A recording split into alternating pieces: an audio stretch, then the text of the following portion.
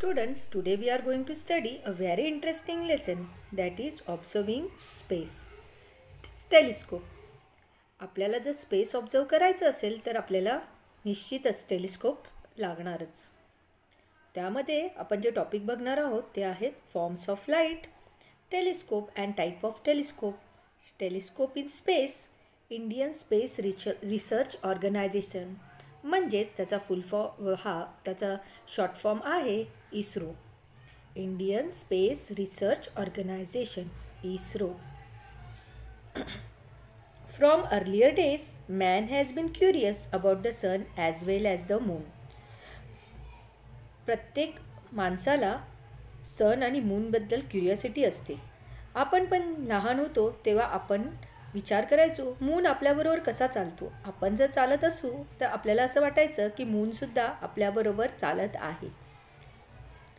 And stars since in the night sky using his boundless imagination, he tried to understand the sky as observing by the naked eyes.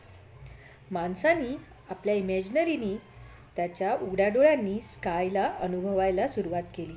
He noticed that the position of the stars changed with the time and had sometimes to do with a occurrence of a season. आपण बघतो की position स्टार्सची नेहमी बदलत असते आणि जसे seasons बदलतात तशी त्यांची पोझिशनसुद्धा वेगवेगळी असते. As the knowledge of the cycle of seasons was necessary for agriculture. मग या सीझनचं नॉलेज आपल्याला कशासाठी इम्पॉर्टंट होतं तर शेती करण्यासाठी, agriculture. Sky watching begin to prove useful to हिम. आणि मग sky वॉचिंगनी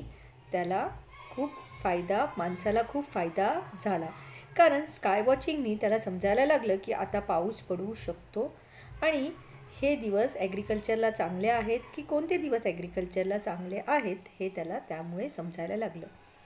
the position of कॉन्स्टिलेशन्स was also useful to see the goers for नेव्हिगेशनसाठी कॉन्स्टिलेशन्स हे उपयोगी पडले, जे आपण गेल्या वर्षी शिकलेलो आहोत. सप्तर्षी वगैरे जे कॉन्स्टिलेशन आहेत ते त्याला नेव्हिगेशनसाठी उपयोगी पडायला लागले. Man begin to make determination effort to find the answer to the question which arrows out of his sky watching. But he did not have an equipment to get a close view of the stars and the planet in the sky. त्याला भरपूर प्रश्न होते, पण त्याला अशी एखादी वस्तू मिळत नव्हती, इक्विपमेंट मिळत नव्हती की ज्याच्यामुळे त्याला स्टार्स आणि प्लॅनेट्सला नीट बघता येत होतं. मग काय झालं तर आपण पुढे बघूया. Today 400 years after Galileo's use of a telescope, a tremendous progress has been made in this telescope technology. आणि मग टेलिस्कोपचा शोध लागला. तोच टेलिस्कोप कोणी बनवला? गॅलिलिओ. आणि मग त्यामुळे टेलिस्कोपच्या टेक्नॉलॉजीमध्ये ट्रेमेंडस प्रोग्रेस झाला. In space science and technology on the hole, this great leap in technology has helped to construct for us an astounding picture of our universe.